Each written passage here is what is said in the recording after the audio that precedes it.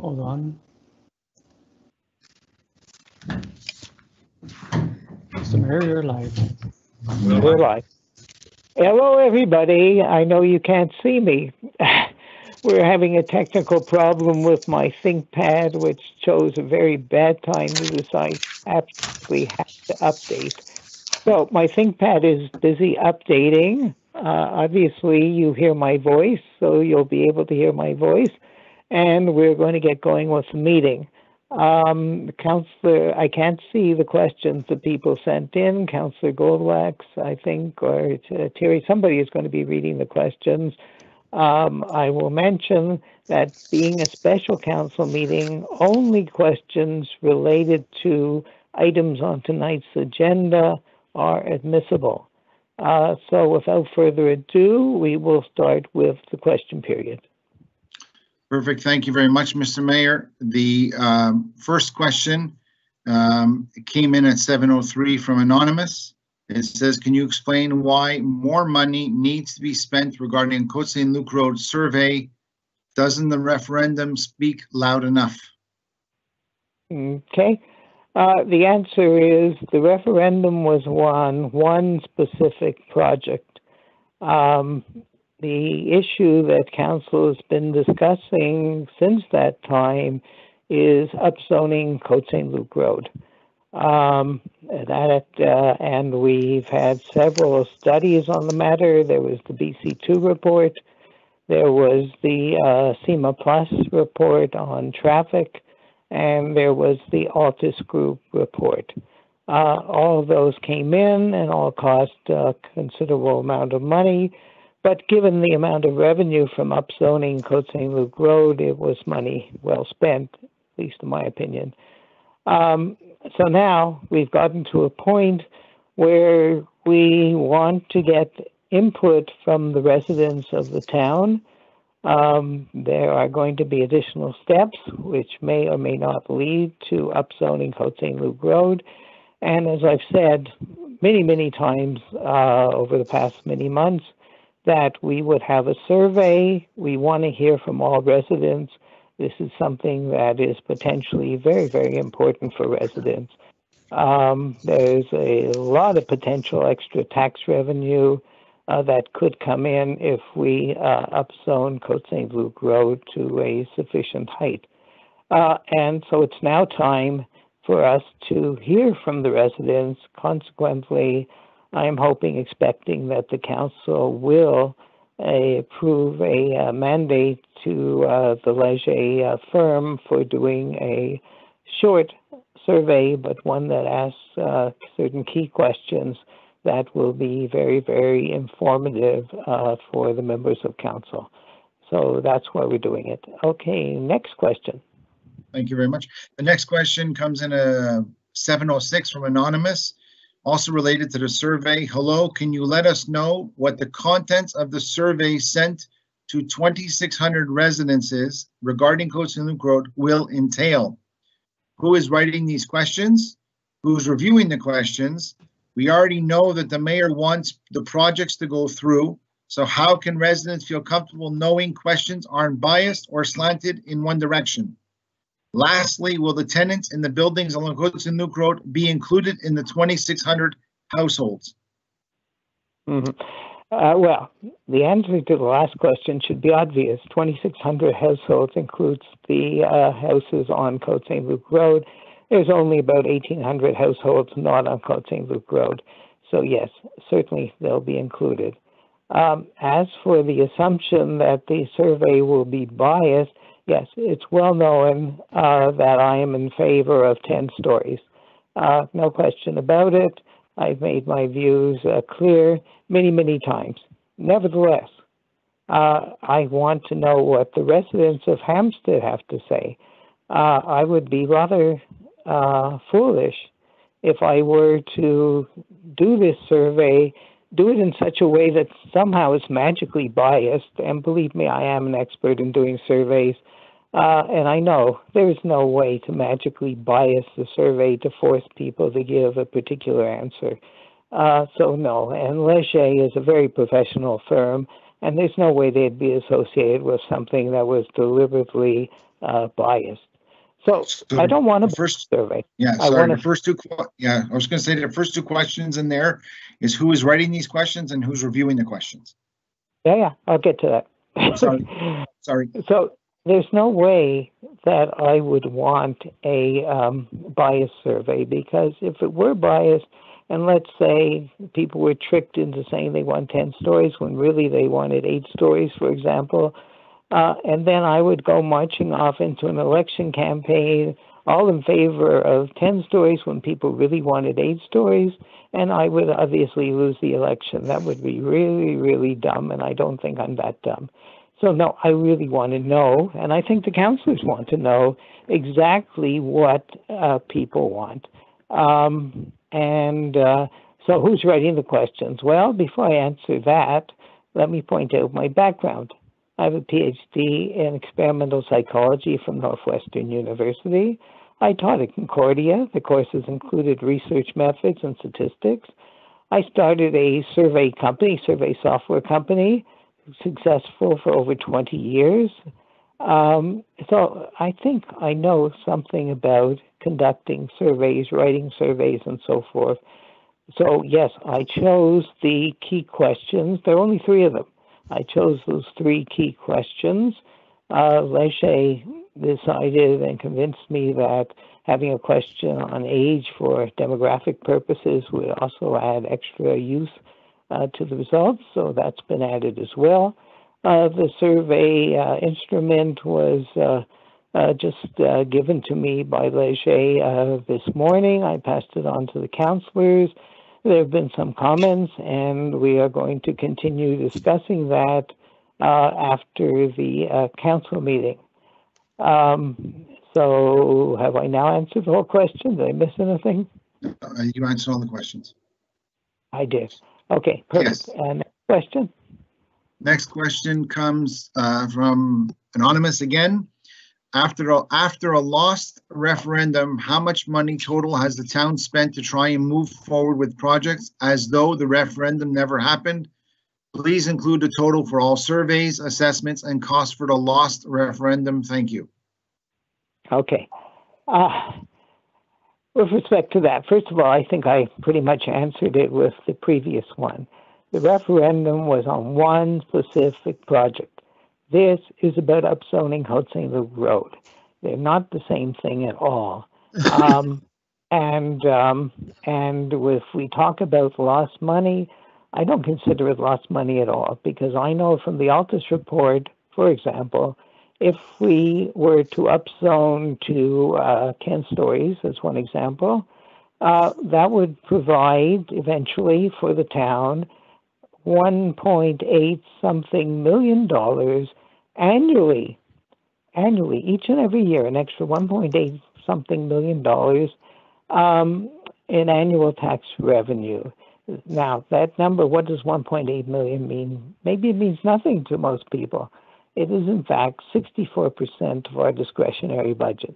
64% of the part of our budget that we use for fun stuff, like playground equipment, like events, like activities, like a civic center, maybe, if we have enough money. A civic center without paying one more penny of extra local taxes. That's what 1.8 million is. It's real money that can have real benefits for the town. And when you look at that, the amount of money we've spent on those 3 reports I mentioned and on this survey, which is the least expensive of all the things we've spent money on, it's absolutely trivial. Okay, did I answer that question? Anything else? On that one, there are other questions, yes. So the next question is coming in at 7:57 from Jeremy Levi. However, it is a question concerning the tennis investigation. So since it's not an item on the special council meeting, unfortunately the question cannot be asked. So I apologize for, I will not be able to read out the question. Okay. The next question comes from Michael, can you make a comment, please? They said that they can push those questions to the next council meeting. Yeah, go ahead. Well, Councillor Alpasi just said it, but yes, So the questions that are not able to be read tonight as a special council meeting because they're not on the agenda can be re-brought up or re-asked at our next council meeting, the regular scheduled council meeting, which is happening in 2 weeks. So I ask everyone for their patience to keep those questions for the next council meeting, which is scheduled in two Mondays from now. So thank you. Yes, it's May 3rd, if I remember correctly, and that's a regular council meeting, so questions can be on any topic of interest to the town. That's the only qualification. Right, and there's 2 question periods versus only 1 in a special council meeting. Now, so the next question comes in, and thank you, Councillor Passy, for reminding me. From Mort Grostern 804, what database will be used for the Leger telephone survey to ensure there will be representative and full coverage at a valid conclusion? I'm sort of reading it. There's a little bit typo, but what database will be used for the Leger telephone survey to ensure that there'll be representative and full coverage at a valid conclusion? Okay. Well, let me explain how this is going to work. It's like this. Every resident is going to get a copy of the survey, and residents will have 4 different ways in which they can complete the survey. They can go on the internet and do it online. There's really only 4 questions, and there's an open-ended question. Do you have any comments on anything in the survey? It shouldn't take you more than about 4 minutes at most to answer the question. So you can do it online if you know how to go online. If you prefer, there'll be a phone number you can call. It's a phone number that goes to Leger. I don't know who's there, but there will be bilingual telephone people who will read you the questions and take down your answers, all independent, done by Leger. So that's a second way in which you can answer the questions. A third way, if you prefer, you can fill out the survey form, and if you have a scanner or a phone and you want to take a picture of it, just make sure it's nice and clear, and then email it to an email address at Leger, not in Hampstead, Leger. And the final way, if anyone still uses fax machines, there'll be a phone number, again, going to Leger where you can fax the survey in. So we are making as many possible ways as possible for people to fill out the survey. I would love it if every single household filled out the survey. You can only have 1 survey sent in per household, and I suggest that people don't even try to fool the system. Leger knows how to handle it in such a way that nobody is going to be able to send in 2, 3, 4 of the same survey. They will know. So don't even bother. If you have different opinions in your household, battle it out, but it is 1 survey per household. So the question about a database, it's a Leger database. I have no idea how they do it technically. All I know is that after there'll be, I believe, approximately a 2-week period that people will have to send in the survey. And after that period comes to an end, Leger will do the analysis and they will provide a report to council, which we will, of course, make public. Another question? Yeah, okay, so the next question, it seemed to be part of a question that came in after and was just sent in with 2 words, so I will dismiss it, which repeats itself further down. The next question, 806, from Mr. Daniel, is the meeting started? Obviously, the meeting has started. I did post that we were having a technical issue and we were delaying it, so thank you for that question. The next question is coming from a Mr. Martin. It's a 2-part question. Unfortunately, the question 1 and question 2 or 2 parts of the question are relating to tennis again. So again, I'll repeat my comment. Unfortunately, these questions cannot be asked as it's not an item on tonight's agenda. Again, Mr. Martin, if you can keep your questions to 2 weeks from now and re-ask those questions, they'll be greatly appreciated. Thank you. That was at 809.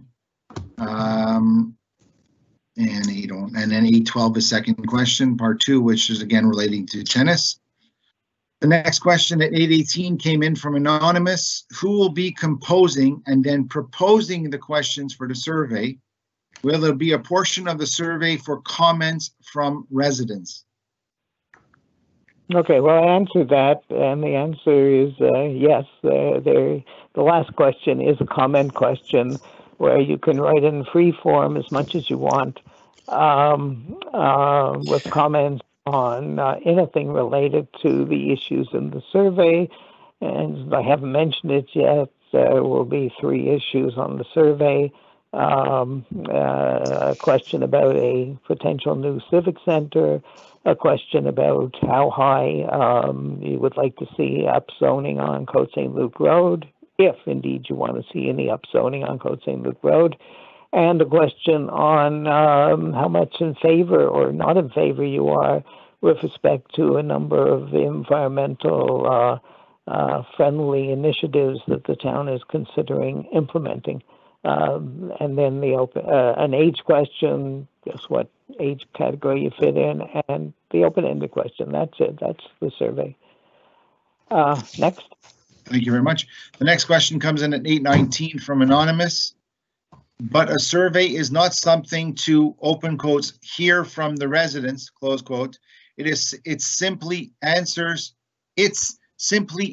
to questions that cannot avoid bias. Why not organize town halls? That's a question? Okay. First of all, I disagree with everyone who says the survey is biased. The survey is not biased. I've addressed that. Why not town halls? I think town halls would be a lot less useful than this survey going to everybody in the town, in my opinion, at any rate. And then, the other thing I want to say is I do expect that there will be some consultation meetings above and beyond those legally required. There's certain things that we do that legally require consultation meetings.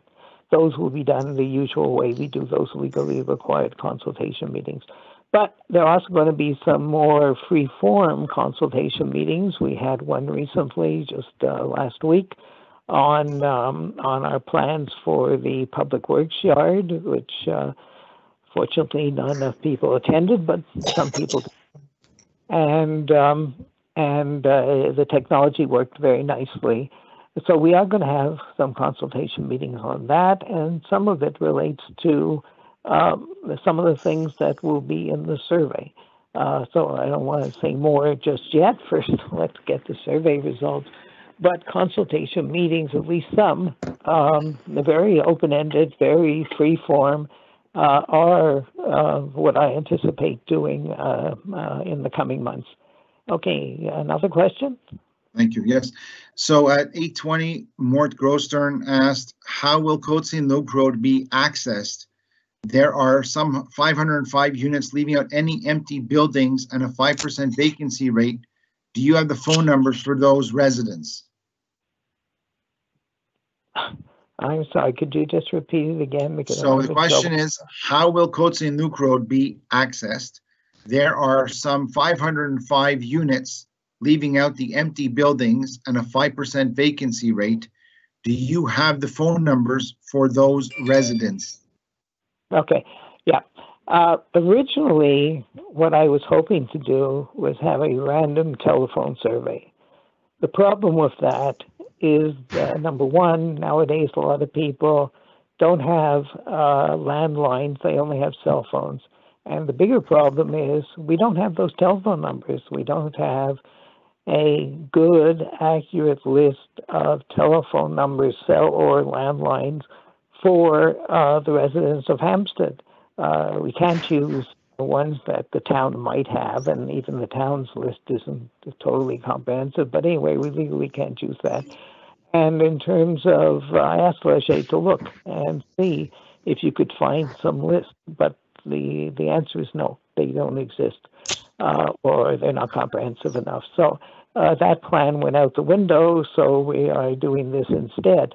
In terms of how the surveys will be distributed, I'm thinking, I'll discuss it with Leger, but I'm thinking it'll probably be done by Canada Post, unaddressed ad mail, and I think that's the most reliable option. That's what I found. That's what Hampstead uses when we send out our quarterly newsletters. They seem to get to every home. Seems to be the most reliable way to do it. But if Leger has some other ideas, we'll discuss them. But they'll land in every single location. Okay, next question. Thank you very much. The next question is coming from Mr. Jeremy Levi at 824. Paragraph 6 of Section 2 in the Town's Council meeting bylaws allows for Council to unanimously add items to the agenda of a special council meeting, considering how the tennis season is around the corner. It would be appropriate and well received to address the issue now.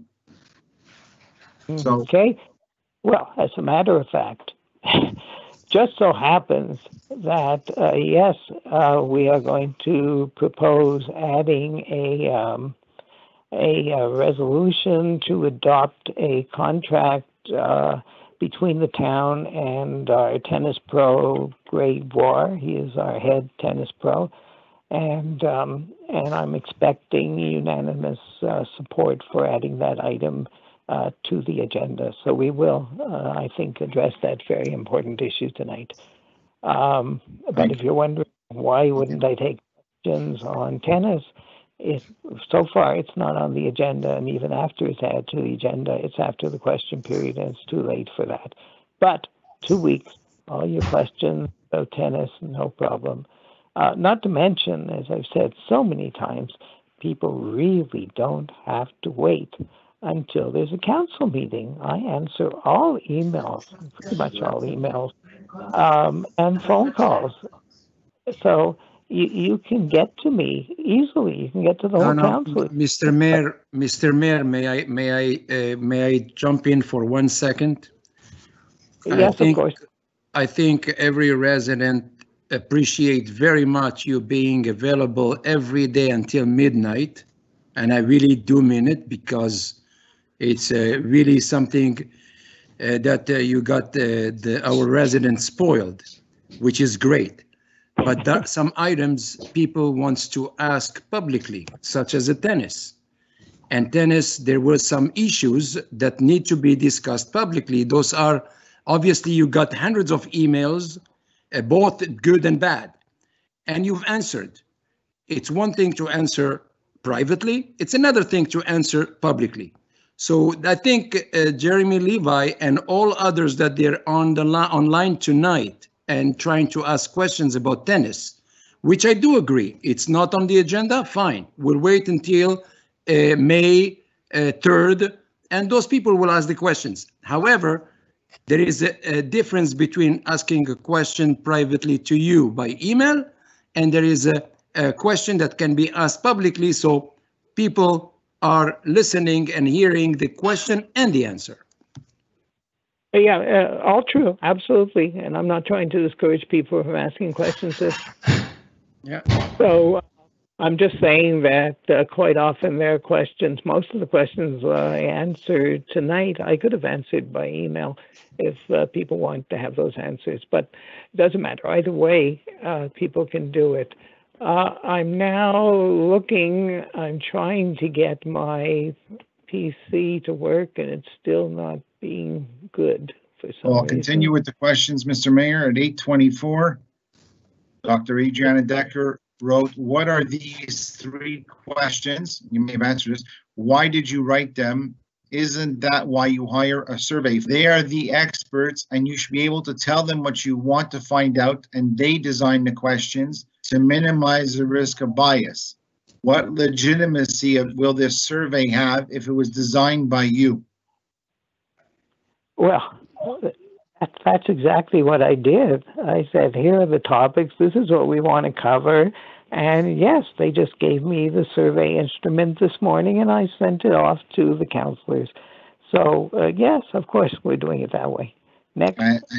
And she continues, and with all due respect, your last publications regarding date from decades ago, so wouldn't you be currently considered an expert by any means? Oh, I'm trying to read because there's typing errors. And with all due respect, your last publication regarding dates from decades ago, so you wouldn't be currently considered an expert by any means. Well, actually, she's referring to an email that I sent her earlier today, because, as I said, I respond to emails as much as possible, as quickly as possible, even when getting ready for a council meeting. In it, I mentioned, yes, some of the things date back decades ago. My PhD in experimental psychology is, I don't know, 50 years or so ago. That's decades ago. Teaching at Concordia, a little less ago. But my survey software company that ran for over 20 years only ended very recently when I decided to close it and retire it. That's not very ancient. And my clients, which ranged all the way up to the United States Army that had me prepare software for use worldwide, they certainly thought I had some expertise. So no, my stuff is hardly antiquated at all. Okay, more questions? So next question at 8:27, Mort Grostern. I apologize, Mr. Grostern, but your second question came in after, and of course I'm scrolling down. So he states, sorry, my question is moot if it is not only by telephone survey as suggested by the Mayor Steinberg in his outline. So he's just sort of reiterating the fact that it is not just a telephone survey. So thank you for that. At 8:29, what's happening? I'm not sure what that is referring to because there's nothing related to this. The meeting had already started, so I'm not sure what's happening is relating to. It came in from anonymous. At 8:31, Jeremy Levi, what does a new civic center have to do with proper redevelopment of Côte-Saint-Luc Road? Glad you asked that question. It's very simple. For quite some time, some of us on council, certainly me, have wanted to have a new civic center for the town. Hampstead is a town of wealthy residents, but we're a poor town. About any other town has far more money than we do. Why? Because house taxes just don't cut it. To give you some examples, Mar has 50% of the revenue coming from industrial. Now they're building the Royal Mount and they're going to be swimming in money. Dorval has an airport that gives them incredible amounts of money. Even Tiny Bay Durfee, 75% of their tax revenue comes from industrial. And just about everybody, Côte-Saint-Luc has all these high rises and high rises. I'm not talking 10 stories, I'm talking 16 stories, all along Cavendish, all along Côte-Saint-Luc Road. There they go up to more 10 stories. And now new ones coming up on Marc Chagall. And the ones behind the VComp, the Marquis, I think it's called, and so on. It has this enormous amount of revenue. At Hampstead, what are we? All we have is these relatively low buildings. They're called low rises. That's the official definition. And all I'm pushing for is mid-rises, not high rises. There are definitions. 9 to 12 stories is mid-rise, and that's all I'm talking about. Just give us mid-rises so that we can have at least a little revenue. And if we get this revenue, especially from 10 stories, yeah, we can have a civic center. We won't have to have local tax increases above inflation. Yeah, it has a lot to do with a civic center. If we ask about a civic center and people say, no, we don't want a civic center, well, I'm going to have to rethink things. Maybe we don't have to upzone Côte-Saint-Luc Road. But we did have a survey 4 years ago about a potential civic center, and I can tell you about 80% of the people wanted to have the civic center or recreation center as long as there were no local tax increases above inflation. But the thing is, it's impossible. We can't do it without local tax increases above inflation unless we upzone Côte-Saint-Luc Road significantly. So the Civic Center has an awful lot to do with this. Next question. Next question is coming from Anonymous at 8:31. Why not discuss tennis tonight? Really, I don't know what to tell you. The rules are there, and I don't know why everyone's so eager to discuss tennis. It was on the agenda at our last meeting. The decision was made. 6 out of 7 members of council made the decision. It's done. What's new is a contract with Greg Bois. That's what's new, and that will be coming up shortly. Next question. Next question from Anonymous. Who proposed the questions for the survey and who had input? I think you've already answered some of that. Yes, I have answered. Next. Next, coming in for Anonymous. Can all councillors and mayor make a commitment to start the next meeting on time since there will, and it ends there, so I'm not sure what there. I'm assuming since there will be a lot of questions, I'm not sure. So yes, you can go ahead and answer that, but. We always try to start the meetings on time, and we were ready to start at 8 sharp, and that's when my ThinkPad suddenly decided it had a life of its own and wanted to update everything to Windows 10. That's unfortunate.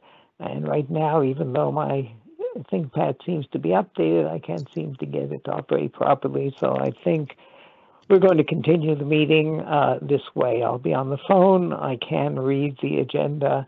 I have that on my iPad, so we'll just continue this way. Okay, next. Next question at 8:33 from Mr. Peter Weinberg.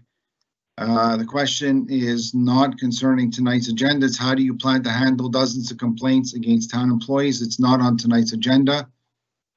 So we'll. Exactly, it's not on tonight's agenda. Next. Next, do all council members agree with this coming in from Anonymous at 8:33. Do all council members agree with this survey and those questions? Well, I don't know. First, there's going to be a motion on giving the mandate to Leger, and then in caucus afterwards, we're going to discussion on the exact questions. During the day, there were a few comments, not too many, but maybe there'll be more after when we go back to caucus. Okay, next. Next is a comment from Ms. Alana Hirsch. You can access the numbers, I'm assuming she means phone numbers, from the register from the referendum. She just made a comment. Okay, I'm not even answering that question. Next. It wasn't a question, it was a statement. Next one is from Anonymous at 8:37. The mayor sounds to be operating this survey in a vacuum. Does the council member sign off on the final survey before it is being issued? Or is this entirely and absolute the mayor's discretion? Well, the answer is, first of all, we need a majority to approve the contract with Leger. And secondly, we need a majority to agree to the survey instrument. Next. Next question is from Mr. Peter Weinberg. And again, it's an item that's not on tonight's agenda. So I'll ask Mr. Weinberg to table that question in 2 weeks when there'll be an open question forum. Thank you for understanding. Next question at 8:42 from Mort Grostern. Why not survey the residents and see if a new community center is important to the residents? That's exactly what we're doing. Next. Next question from Mr. Jeremy Levi at 8:42. Perhaps there should be perhaps there should first be a survey to determine if a new civic center is desired. I don't know. I don't know if anyone's listening to my answers. Yes. Well, you have to understand also, Mr. Mayor, people, these are coming at 8:43. I'm not, when they're being typed in, it could have been typed in well before you answered. At 8:43, Anonymous, has there been any surveys on who would move into these new buildings on Côte Saint-Luc, or is it merely anecdotal?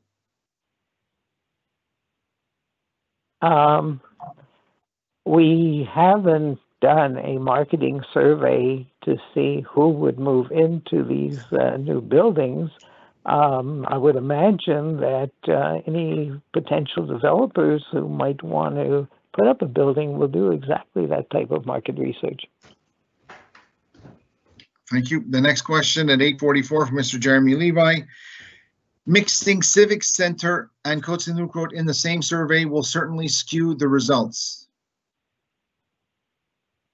Well, that's a comment. I don't agree. Next. Okay. Next is a question at 8:46. Would there not be even more tax revenue if we intensify Coats and Luke Road even more at 10 plus stories? Well, yes, but the maximum, you see, we have a master plan. The master plan allows up to 12 stories. The master plan was approved by the agglomeration and by the province, Quebec. It's virtually, in my opinion, at the present time, would be impossible to get that master plan changed to more than 12 stories. It's a non-starter, won't happen.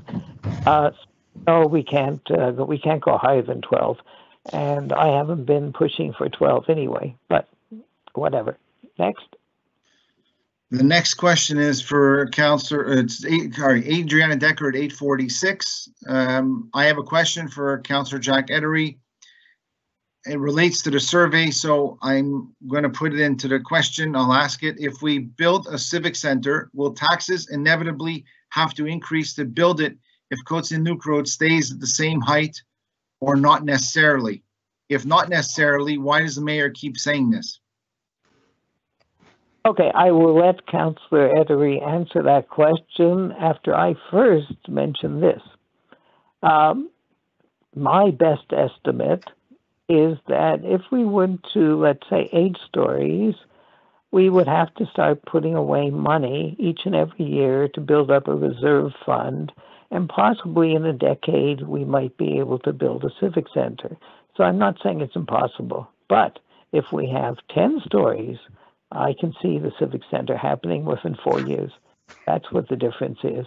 It's whether you want one now for your kids and so on, or whether you want to wait longer. And of course, most scenarios assume no local tax increases above inflation. Obviously, if residents want to have higher taxes to get a civic center, that's a whole different story. But I don't believe they do, because I remember the survey from 4 years ago, and I think residents were very, very clear. They like having local tax increases below inflation, and I like living within our means. Councillor Ettery. Sorry, Michael, can you just repeat the question so I know exactly what I'm answering? Yes. If we build a civic center, will taxes inevitably have to increase to build it if Coats and Luke Road stays at the same height, or not necessarily? If not necessarily, why does the mayor keep saying this? Well, as far as I understand it, it's just asking if we do not upzone Coats and Luke Road, do we have to raise taxes in order to do a civic center? Well, of course. If we did not change anything along Coats and Luke Road, we're looking the civic center. Look, we're talking about a $15 million investment, roughly. Plus, you're looking at the cost of operations, which would be higher. So we would definitely need to raise taxes to take on an extra 15 million. Even if we had, if we blew our current surplus completely of about 5 million, you'd still be left with 10 million that you'd have to borrow. So that would pretty much bring us from a current debt level of about 6 million, would bring us up to about 16 million, and we would have to finance that debt. So an extra 10 million, even if we use our entire surplus, an extra 10 million would probably add about $800,000 a year in principal and interest payments. So 800,000 to $1 million a year in principal interest payments for the next 20 years. So yeah, we would have to make up that extra million with extra taxes. Okay. Thank you. Councillor Ettery and I sometimes disagree on certain things, but we certainly don't disagree on this particular answer, although I can't vouch for the exact numbers. But I want to point out something else. It's not just a civic center. The extra revenue from 10 stories will allow us to do a lot of additional things. And there's no way that we're going to build this. I think the whole council would agree with me on this. There's no way we're going to build a civic center if it means we can't maintain our excellent infrastructure, if it means we can't maintain the nice programs and events that we have. No, we want to do more, not less. And that's why I keep pushing for 10 stories.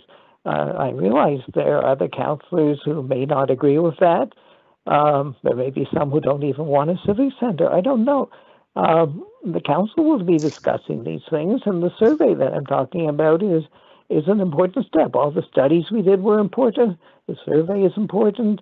The consultation meetings that are going to be coming later, it's all important, and we will do our due diligence. We'll consider everything carefully before we make our decisions. Okay, next. Next question is coming from Mr. Peter Weinberg, and again, it relates to tennis concerning not an item on the agenda. So again, I'm going to ask that we table this in 2 weeks from now. The next question is coming from Adriana Decker. Again, Dr. Decker, it's concerning, will the town, okay. Thing is, it's not related to the agenda as per se. It's more, it seems to be a follow-up to what Jack has answered. So I'm not sure if protocol, Mr. Mayor, do we allow for, I won't say rebuttal, but a secondary question, a follow-up question? In this case, given the lateness of the hour and the fact that we have a lot of stuff to do, no, we're not going to have follow-up questions. Okay. Next question. So Dr. Decker, if you can table that for next meeting, I appreciate it. That two-part question that you have, so I will dismiss that. The next question is a comment. Let the mayor know that Teams also, I'm not sure what that means because it got cut off. Next question coming from Anonymous. It has to do with surpluses. Again, it's not on tonight's agenda, so we're going to dismiss that. And I ask you to table that at the next meeting on May 3rd. At 8:53 from Anonymous, that relates to the survey, so I'm going to ask it. Why are you pushing for 10 stories instead of 12 then? I suspect many of Hampstead residents will be in favor of the greater tax revenue besides the NIMBY, N-I-M-B-Y residents on Queen Mary's, meaning an acronym for not in my backyard. So you choose. Well, I'll answer that. Okay. I am pushing for 10 stories at the present time, but I've already said I want to see the results of the survey. I could be convinced to go with a lower number, a higher number, an intermediate number, 10 plus a mezzanine, for example. I don't know just yet. I want to see the results of the survey, and the survey has a broad range of choices so that residents can express what they want. I wouldn't be surprised if a great number of residents say they want more than 10 stories. But we'll cross that bridge when and if we get there. Next. The next question is coming from Mr. Peter Weinberg. It's sort of I believe it's relating to the tennis investigation, which unfortunately, again, is not on tonight's agenda. So we'll have to dismiss it like I've dismissed other questions related to this or any other subjects not on the agenda. The last question, I say last, I'm going to hold that because they keep on adding as we go, as you speak. At 8:55 from Anonymous, do you really think that the new Civic Center on the backs of the most vulnerable residents in Hampstead sounds like a great idea? Now that's a biased question. That is a biased question. It's the exact opposite of the previous question. I think that, well, it's going to take me too long. I've addressed that sort of issue in the past. I do not think that upzoning Cote St. Luc Road is going to be bad for the residents who live on Queen Mary, and the reason I don't is because if I were living there and I had behind me a decaying building that is, let's say, boarded up as one is now, it's been boarded up for years, used to have a squatter with a machete in it, would I really want that behind me? Or would I want a 10-story glass-like material, beautiful architectural building behind me? It's up to the residents who live there to decide. I'm not telling them what to say. But if it were me, no, I'd much rather have the modern building. And I know I know on a different issue, we were considering raising the zoning for a particular building where the vacant lot is right now. And I got a call from a resident after I came out, and I said to myself, oh, she's not going to be happy. It's right behind her, this new higher building. No, actually, she was very happy. But I'm get into exactly why, but she was happy. House values are not going down. House values will go up. One can debate whether they'll go up more for the houses right behind the buildings on Conseil Road than for houses more in the interior. I'm not an expert. I don't know. But arguments can be made that they will go up. As for the residents on Conseil Road, I don't think this is necessarily bad for them at all. First of all, there are going to be more apartments. And more apartments means that there'll be downward pressure on rents. Why? Well, we're not talking about upzoning between Dufferin and Stratford. Those buildings are really right on top of the houses behind them. We don't want to make those go any higher. That's not in the cards. I know a number of the people who live there, and I've been in their apartments and I've talked to them and whatever. And believe me, a number of them can afford to move to new units a little bit further down the street. Brand new units that I see being built. And so some of them will move over there. And that frees up apartments in those older buildings. And what happens then? Well, downward pressure on rents. So yes, we'll take away some of the cheaper apartments, but there may very well be others. So if you really look at the whole overall picture, it might very well be excellent for the tenants, not to mention that if somebody wants to demolish a building, they have to get people out of the building, and the rental board requires at least 12 months' notice. It requires moving expenses, and usually builders want to get people out faster. And if they do, they'll offer more than the minimum required by the rental board. So there may be opportunities. And most of the people who live in apartments, certainly not all, but a very good number of them, tend to be more transient. We know that. And that being the case, if they were going to move in a couple of years and now somebody comes along and has offered them some very nice incentives to move sooner, they will. That's what happened with the building that was proposed on Côte Saint-Luc Road already. There were people who simply said, yeah, I'm ready to move out now. So it's not necessarily a bad thing for the tenants. It's not necessarily a bad thing for the homes behind it. And people who live, tenants and people who live behind it, if we have a civic center and all kinds of other new programming and other good things, that's good for them too. It's good for everybody. No, I think it's basically win-win for everyone. Okay, that's it. That was the last question. No, Mr. Mayor, unfortunately, more questions have come in as, and that's why I said that I hold my tongue in cheek when I say it's the last one, because people are asking questions. The next question is not on the agenda, but they're asking, so how could have the tennis issue been added to tonight's agenda? If we have a full council, which we do, and it's unanimous to add it, it can be added. That's what the rules are. But really, it's already after 9, and I don't think we should, I certainly don't mind answering the questions, but I really think it's not fair to the councillors. I stay up late, but not everybody stays up late, so I think we do have to move on. So we're going to end the question period. No, there's more. Sorry, it's concerning the buildings and surveys. Mr. Grosser at 9 p.m. Sorry, 2 buildings that are currently being modernized. This is sort of rebuttal to what you're saying. Sorry, 2 buildings that are currently being modernized without increasing in size. Why do you deny the basic facts as they exist on the ground now? These are old buildings, and it's a choice. People do not know if Côte Saint-Luc Road will be upzoned. They do not know when it will be upzoned.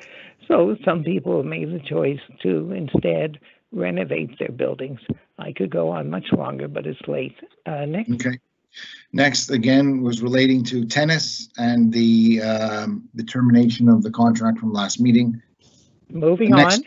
Next question is from Mr. Mort Grostern with respect to the survey. Are there any councillors that should be recused from the vote due to a conflict of interest? No. Next. I can say right now that is the last question that is appearing on my screen.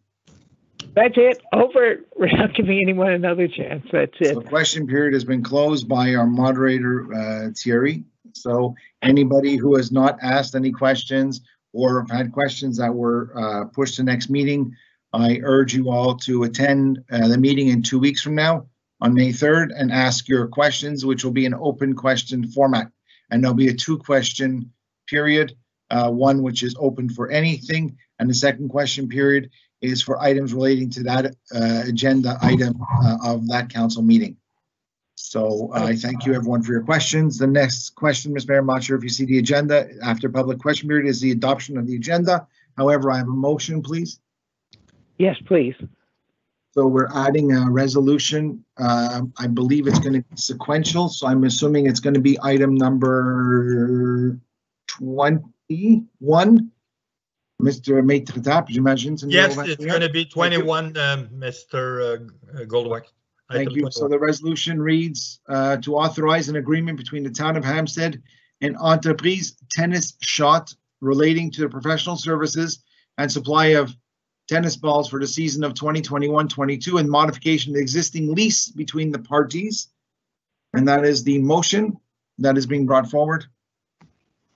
And I need a seconder to add it to the agenda. I will second it, Leon Fassi. So the Councillor Fassi seconds the motion added to the agenda. Now, Mr. Mayor, we go back to the adoption of the modified agenda as presented. No, wait. Sorry. We need to know, is there any councillor who is opposed to adding this? Sorry, you're right. I did jump ahead. You're right. Okay. Anyone opposed? Okay. Nobody's opposed. I'm not opposed. So it is unanimous as is required by the law. So it's now been added to the agenda, and I can read this stuff now. So okay. on motion, no problem. I will leave it to you. Okay. Goldwax, seconded by Councillor Schaefer. Schaefer. It is resolved that the agenda as modified of the special council meeting is hereby adopted as submitted. Anyone opposed? No. And that brings us to 4.0. It's a notice of motion. Notice of motion was given by Councillor Schaefer. That draft bylaw number 1004-2 entitled Bylaw Modifying Bylaw number 1004 regarding permits and certificates will be submitted to council for adoption. All council members have received a draft copy of bylaw number 1004-2 and a motion to dispense with the reading of said bylaw is made. Anyone opposed? Nope, that's adopted. 5.0. 4.0 is just a notice of motion. We don't vote, my mistake. 5.0 is the actual resolution. So on motion of Councillor Schaefer. Goldwax. Seconded by Councillor Goldwax, it is resolved to approve draft bylaw number 1004-2 entitled Bylaw Modifying Bylaw number 1004 regarding permits and certificates. Anyone opposed? No. Okay, that's adopted. Brings us to 6.0. Notice of motion was given by Councillor Schaefer.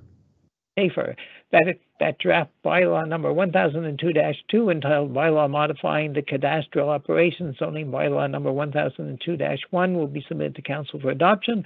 All council members have received a draft copy of bylaw number 1002-2 and a motion to dispense with the reading of said bylaw was made. Anybody? No, sorry, that's a notice of motion.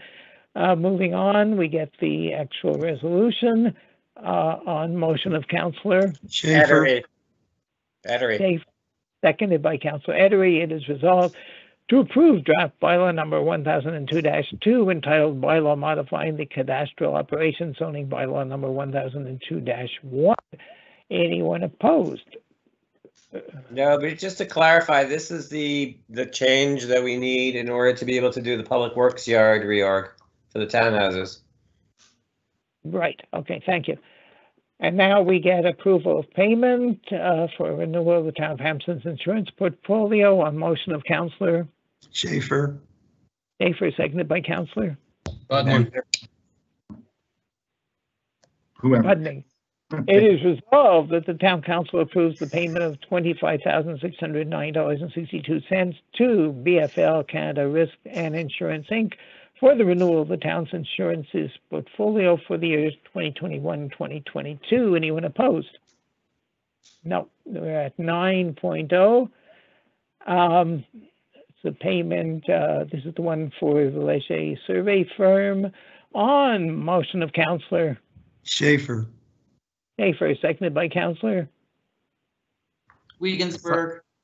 Wiegensberg. It is resolved to authorize the payment of the amount of $10,770 plus taxes to the firm Leger for conducting a major survey of 2,600 households in the town of Hampstead regarding the redevelopment of the corridor of the Chemin de la Côte Saint-Luc. Anyone opposed? No, Okay. but I'm voting in favor, but I just want to clarify that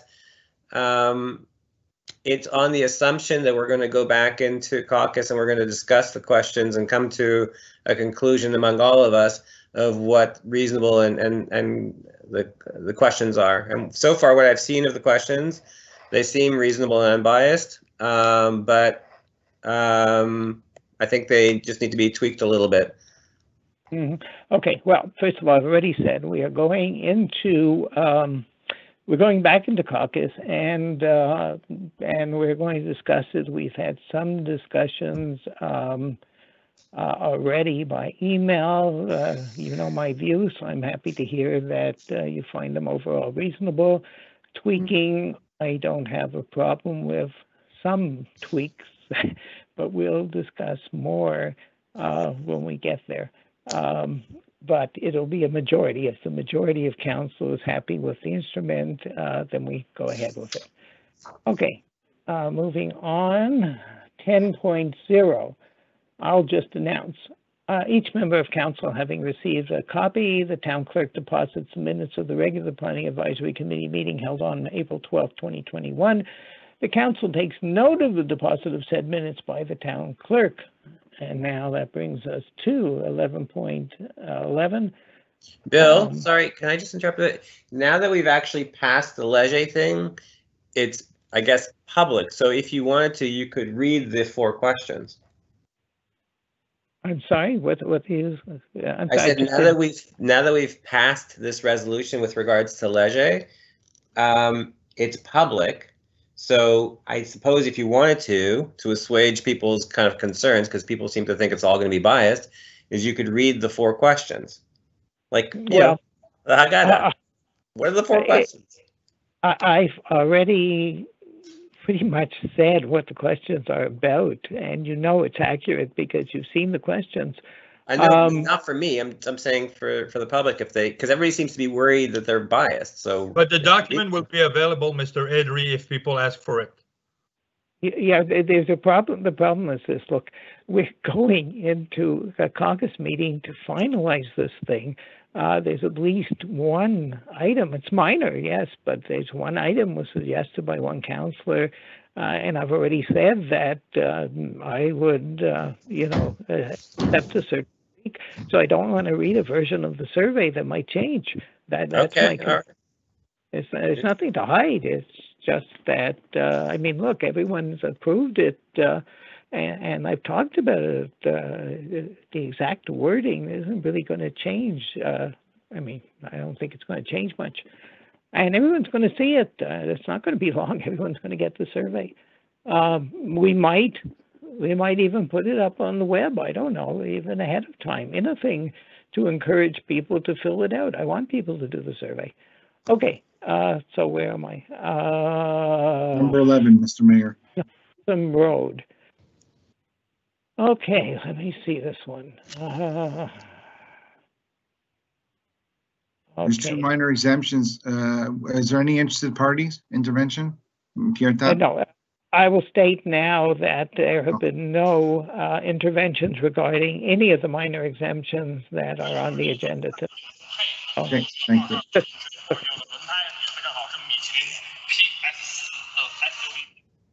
I'm sorry, I'm having trouble. Whoever No, was talking. it was feedback from somebody. I muted them. Oh, okay, good. Okay, so let's move on with this one. It was proposed by Councillor Budning. Budning, seconded by Councillor Goldwax. Goldwax, and resolved that the request for the minor exemption to zoning bylaw number 1001-2 for the property located at 49 Holtham Road, lot number 20900949, zone RA2. There are two minor exemptions. One is for the left side setback, and I believe we've agreed we are approving that one. The second one is for the width of the driveway and pedestrian access, and I believe we are refusing that one. Everybody, anyone opposed? Wait, Okay. sorry, wasn't this the house that we? No, this was their building. They're doing an addition to a house, and then we're allowing them to use the existing foundation wall on the left side setback. However, we're not allowing them to make a driveway bigger than is legally permitted. This is not the one with that particular situation. No. Right. Yeah. To be a little. The other one, Jack, is 267 Netherwood. Okay. Yeah, that's a different. For this one, it's not just the width of the driveway, it's the driveway and the pedestrian access combined cannot exceed 40% of the frontage of the property, and they want an exemption, and we're not granting that exemption. So that means either the driveway, most likely, or the pedestrian walkway will have to be smaller. Okay, number 12. This is another biggie. 7 Kilbourne Road. Mr. Mayor, before you go further with 7 Kilbourne, I want to declare I've declared already to my fellow councillors, but I want to declare to the public who's listening, 7 Kilbourne constitutes the property, the home of my son, Ian Schaefer, and therefore I will not participate in the vote or anything else with respect to 7 Kilbourne. Thank you. And I can state that you did not try to influence council at all during our caucus meeting earlier this evening. Okay, so now you're recusing yourself appropriately. Yes. Okay, so now we're going to divide this up because we've discussed this. We're going to deal first with the it's 3 and 4 on this agenda. We're going to deal with the siting of a spa in the rear yard, better known, I think, to me as a hot tub, and the patio in the rear yard. We're going to deal with those two first, and then we'll deal with the two having to do with the accessory building. Okay, so now on motion of Councillor Goldwax.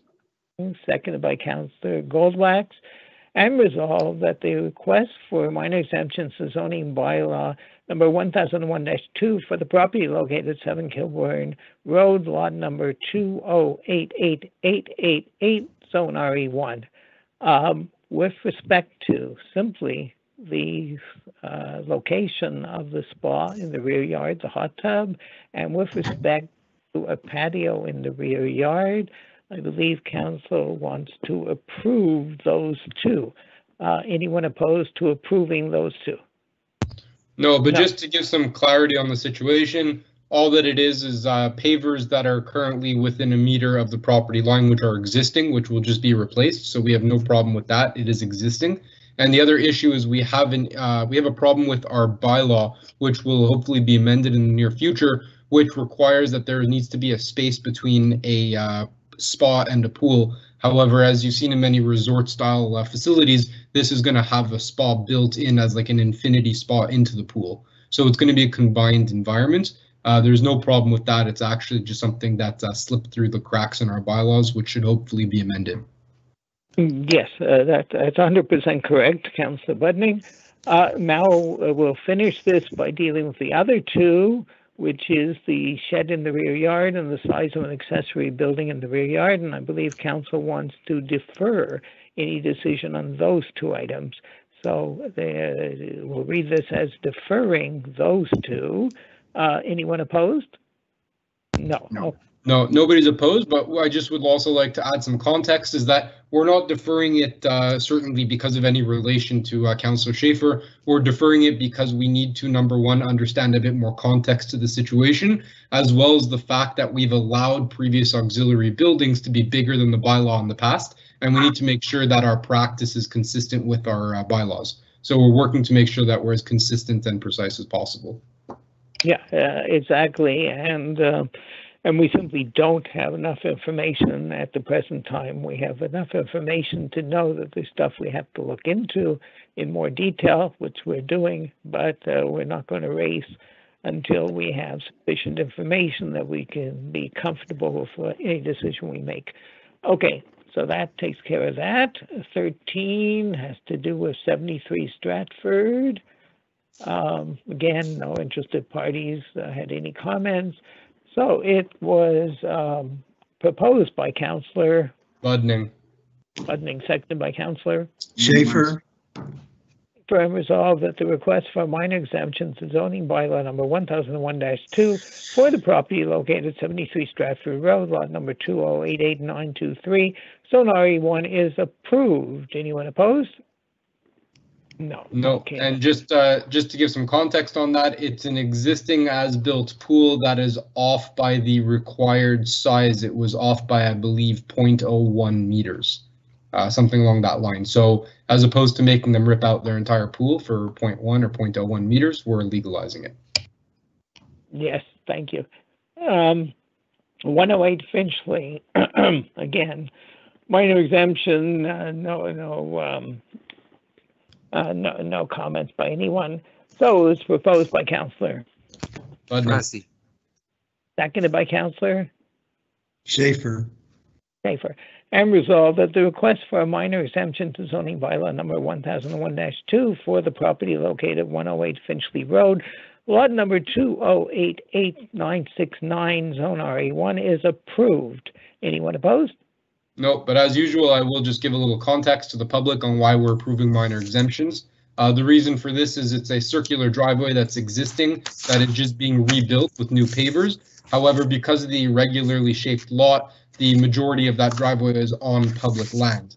However, without getting onto their driveway, without crossing over public land, they'd have to literally drive over our grass. So it's just an exemption to allow them to repave it on our land, which will be nicer at the end. Thank you very much. And that brings us to 267 Netherwood. I don't have a resolution number, but anyway, 7 Netherwood Road. It was proposed by Councillor Goldwax, seconded by Councillor Schaefer, and resolved that the request for a minor exemption to zoning bylaw number 1001-2 for the property located 267 Netherwood Road, lot number 2090089, zone RA2 is approved. Anyone opposed? Okay, that's adopted. No. And just one more time, just to give some context, it's a driveway that's larger than legally permitted. However, there's a pretty extenuating circumstance where there's a physical impairment in this family and they require the extra space to easily get in and out of their vehicle for safety reasons and for ease of access. Yes, exactly. Thank you. 16 proposed. This one is a new position. It was proposed by Councillor Goldwax, seconded by Councillor Schaefer. Massey. Schaefer, I think, and resolved to create a new management function of Information and Security Director, salary level 4, to fill one position in the newly created function and to hire Mr. Thierry Houle-Gingras as Information and Security Director. Anyone opposed? No, but I just like to put a little context for everyone to understand. We're not hiring somebody new. Thierry Houle, who is our internet guru, has graciously stepped up over the past several years, and of course in the past 2 years with a year and a half with COVID, and has assumed numerous responsibilities, including security, public security as well. And this is sort of just reaffirming his role and rewarding him for the tasks that he has been undertaking. And Thierry has been a steadfast asset to the city, and we are truly blessed to have him under our as our director employee, whatever you want to call him. We are very lucky to have him. So thank you. Okay, and I want to second everything you said, and I want to be the first one to congratulate him. If you didn't do that. So, congratulations, Thierry. Thierry's work is absolutely magnificent. Everything Councillor Goldbach said is absolutely true, and and I second that congratulation. I think we all do. We all do. We all do. We're all very happy to see that and think it's richly deserved. Okay, 17 is a hiring contract. It was proposed by Councillor Schaefer. Goldbach, seconded by Councillor Schaefer.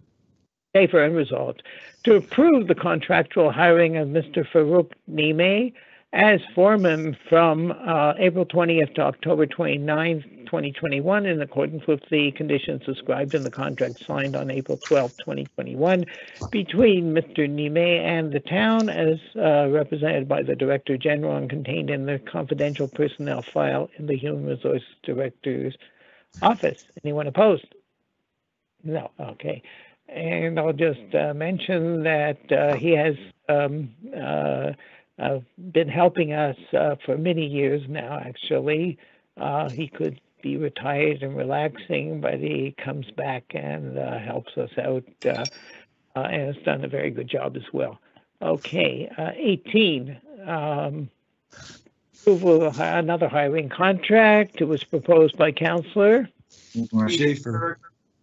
Goldbach, seconded by Councillor Schaefer, and resolved to approve the contractual hiring of Mr. Tony Pizzarelli as foreman horticulture from April 20th to November 12th, 2021, in accordance with the conditions described in the contract signed on April 12th, 2021, between Mr. Pizzarelli and the town, as represented by the Director General and contained in the confidential personnel file in the Human Resources Director's office. Anyone opposed? No, but I'd just like to also clarify, this is not a new hire. It is a gentleman who's been with us for 30 plus years as a public works employee, specializing in greens and green spaces. And during the what we call the summer season, for lack of better terms, we are promoting him to the foreman of the green foreman or horticultural foreman during this period. It's a temporary hiring. Exactly. Thank you for that. And that brings us to 19. And let me just see something here. The transfer of funds. Yeah, transfer of funds. So on motion of a motion presented by Councillor Edery. Seconded by Councillor Schaefer. Schaefer, it is resolved that the Town Council approves the transfer of funds as further detailed in the following table in the amount of $25,400 from the unappropriate surplus to appropriate surplus account 559920000. It's for network monitoring and fortification, $25,400. Anyone? Let me see something. Anyone opposed? No. No. Okay. So that's adopted. And that brings us the new item 20. No. There's number 20, which is a service agreement with Netsatori for the monitoring itself. So number 19 was the transfer of funds, and number 20 is the actual expense. You're right. And 21 will be the new one. The new item, exactly. All right. Let me just see something here. Do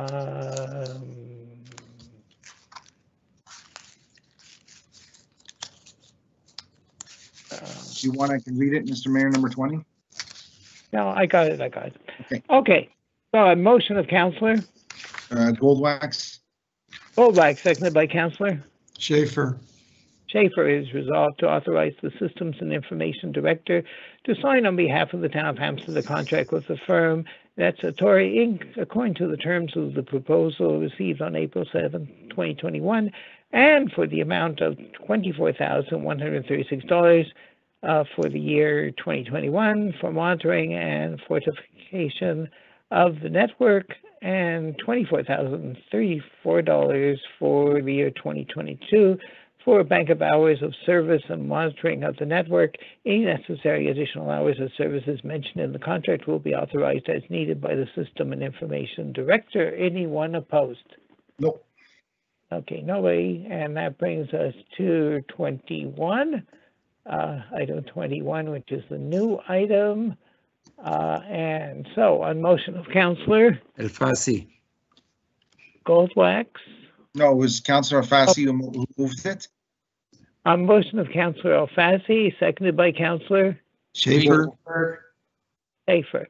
It is resolved that the Municipal Council authorizes the Director General to sign on behalf of the town the agreement proposed with the Enterprise Tennis Shot for professional services and the supply of tennis balls, all for the annual amount of $10,800 per season.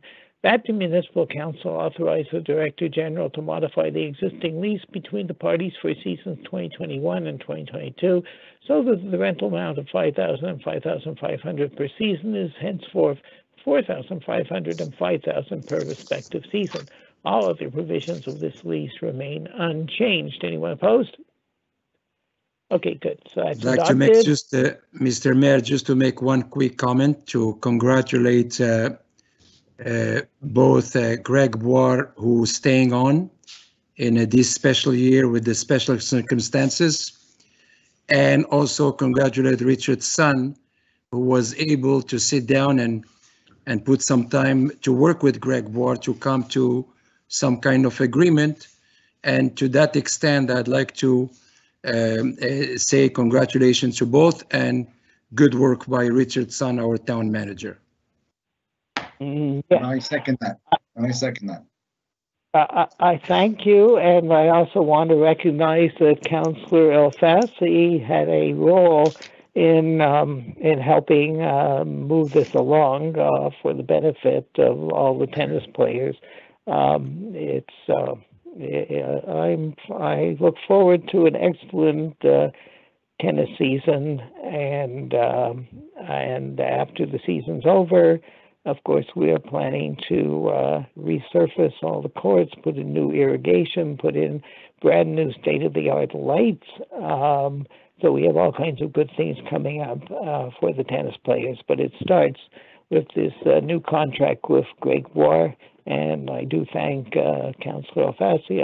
I congratulate and thank Greg Boer, and I know our Director General, Richard Son, who has spent the last several days, among all of his other activities, working on this. So this is great. And now if someone would like to move adjournment. Yeah, there's nothing listed, but yes, I'll move it. Goldwax. Councillor Goldbach, seconded by Schaefer. Councillor Schaefer, and resolved to adjourn the meeting. Anyone opposed? No. Okay, that wraps up the meeting. I'm getting off my phone, and I will join all the councillors back in our usual caucus locations. Thank you, everyone, for attending. Thank you for all your questions. Good night. Thank you, everyone, for attending. I'll see you in 2 weeks. Good night, everybody. Bye-bye. Good night. Good night.